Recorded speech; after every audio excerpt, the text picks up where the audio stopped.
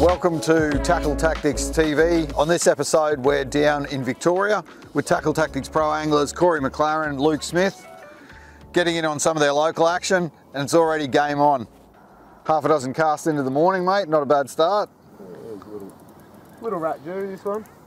Thought he might be a bit bigger. He's just having a crack. Good fun on the light gear, eh? Yeah, awesome fun on the light gear, hey. So that's on a SwimZ. Yep. Yeah. Kick things off. 2.5 inch bloodworm. Rigging them nice and light. We're just with 1/16. Yep. And we're just fishing a little drop off. Got a good channel in the middle here and a nice flat. We're just trying to work sort of that 2 metre edge. Yeah, beautiful. And you guys are fishing pretty light jig heads, light leader, black brim and possible Mulloway, hey? Yeah, that's it. That's the best way to target them down here. We sort of don't get too many big fish. So the best way is basically fishing for brim, and you get these as a bycatch.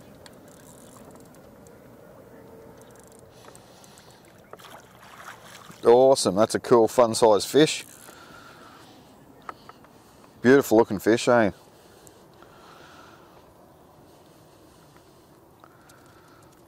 Usually when you get this size fish too, there might be 100 in a school. Yeah, awesome. So you can go for hours. Yeah, that's awesome fun, eh?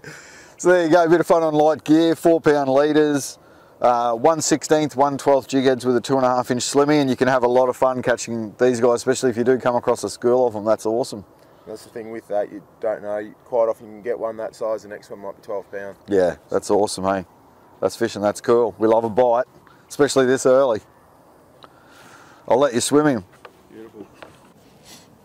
Fish on our target species for the day. Corey, keep going there, mate. Southern black brim. Is that the first one you held before? No, you've got them in WA. Yeah, I've caught a few before, but they're a bit beefier often than our fish up north, hey? Some of them feel right out, get really thick across the shoulders. He's full in his belly, he's had a feed or something. Southern black brim, good fun, bit different to the yellowfin brim that a lot of us catch up north. Yellowfin, a bit more aggressive, eh? So we can often fish heavier leaders, fish a bit faster, fish a bit heavier. Down here it's slow as you go.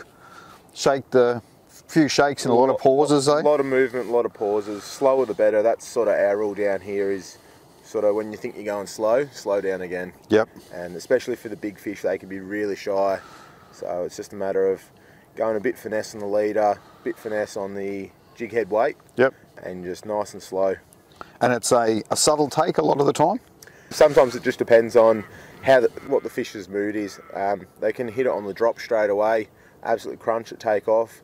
Other times they'll sit on it and then little sleeper fish and you don't know they're even there until you go to do your next lift and he's just sitting on it. So, yeah, no, that's awesome. We'll get him back in the water. Check out the belly on that thing. You know, that's a heavy fish for its size. That's for sure. Yeah. No wonder you guys get the big bags down here in your comps. Yeah, for us, he's probably just over legal size. Yeah, and he's heavy, eh? Legal size down here is 28 centimetres. So awesome. We'll swim him. We'll see if we can track down a few more.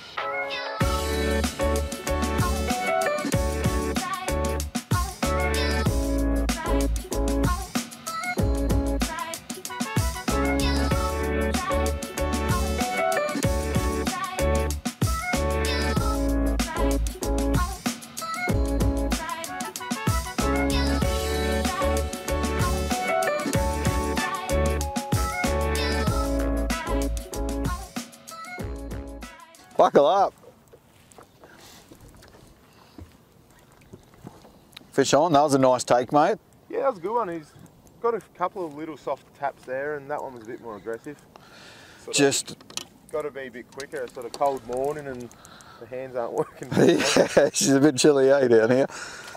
So that was oh, we got the net. Nah, that's right. That was edge bite. Yeah, that was pretty close to the edge. Oh, no. Well, release, nice release. Easy. That one stays in the water. So in this situation here, Luke, we're fishing the edge, casting up, so it's an edge bite, we're fishing the drop off and the edge here, but yep. What sort of structure is it and what's your retrieve on an edge like this? So with this one here, it's pretty much like what you see. You get a fair few rocks come into the water, there's some that are out a fair bit wider as well, but at this time of year there's a fair bit of weed growth in close, so we're not trying to cast right on the rocks, otherwise you just get plenty of weed. Yep. Just a few metres out off it. What I'm doing is I'm using a nice light jig head, so I'm just trying to lift it up a bit rather than drag across the bottom through the weed. Yep. I'm just trying to do small hops in the air, keep it out of the weed, and just nice little hops, just a little flick or even just the rod tip up and just shake it, just to get that tail wobbling and trying to keep it in the zone for as long as possible. And then you're pausing and letting it settle, or just... Plenty of pauses. Yep. Plenty of pauses is the key for me anyway. And then what did that fish that you just had on then, what was the take like on it? So just a sharp hit on the drop. Yep, on the drop. So most of the fish will hit either as soon as you start moving it, or once you sort of go to let it settle, as soon as you stop your action or whatever, you'll get a hit then straight away. So there you go, be ready all the time. Get that shake or those couple of little hops up and be ready for that tap on the drop so you can set the hook. Nice work. Too easy. Alrighty, that's a solid fish. That's nice. Bit better one. Yeah. Oh, you'd be happy if you got a bag of them for starters, eh? Yeah, for in here, you definitely struggles for size, but definitely makes up for it in numbers. So yeah, that's a solid fish. Yeah, he's not a bad one. On that little SwimZ again, 2.5 inch. On a 12th. I like to fish the 12th a little bit more. I like to dig the sand up as Luke likes to, hop and pop. Yep. But yeah, I'm pretty lazy. I like to draw him in with the sand spray. Yep.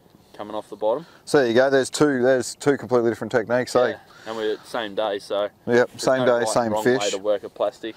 Yep. So that lighter head, just pop and drop it. Yep. This one, you're stirring up the bottom a bit more, working it a little bit more aggressively. Yep. And the take, pretty similar, soft take on the drop. That one there, like, you can usually tell they're a better sort of fish when they hit it. Yep. Especially with the blacks. Yellowfin, sometimes you can, you struggle. Yep.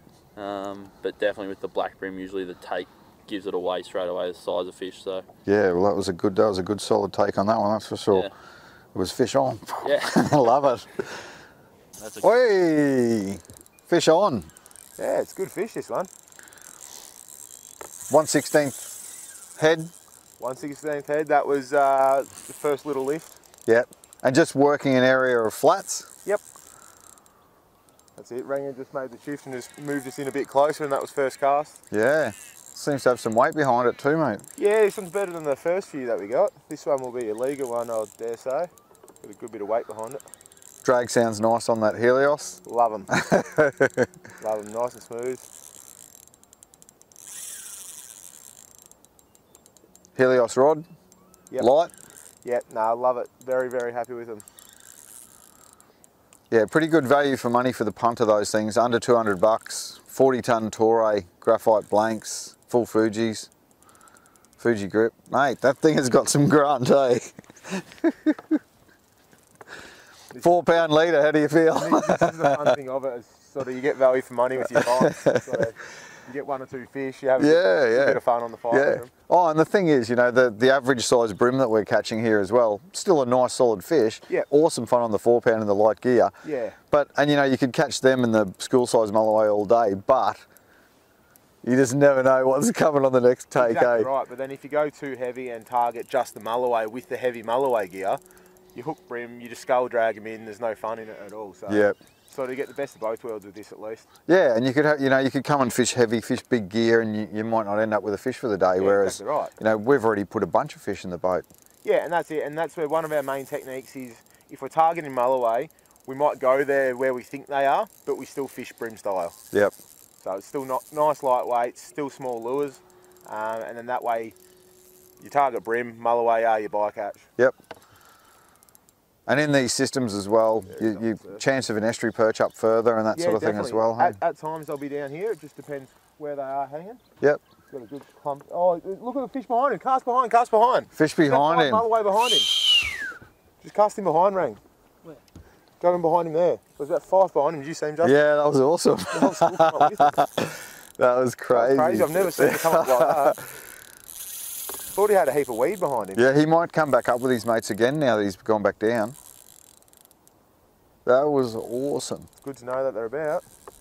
Nice fish though. Yeah. A nice fish, and he had about 5 mates with him. I can't believe that. I thought it was a big trail of weed off the line. Yeah.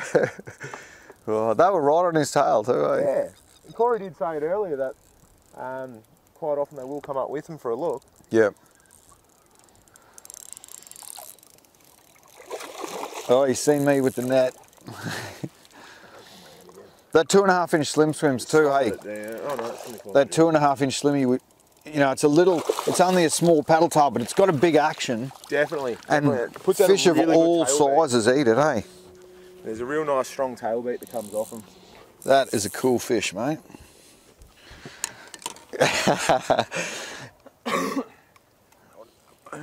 That's a cool size school jewie, hey? On your bloodworm colour again. Love the bloodworm. What are your go-to colours? Probably bloodworm, motor oil are two favourite. Yep. Midnight oil's fast becoming one of them.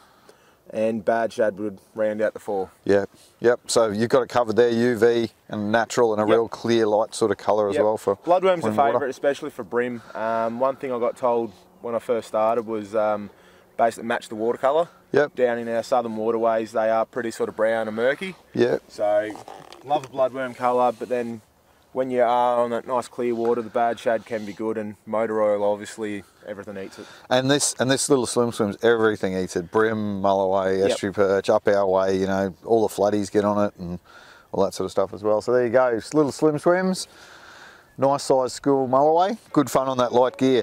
Hopefully we can find his mates. Yeah.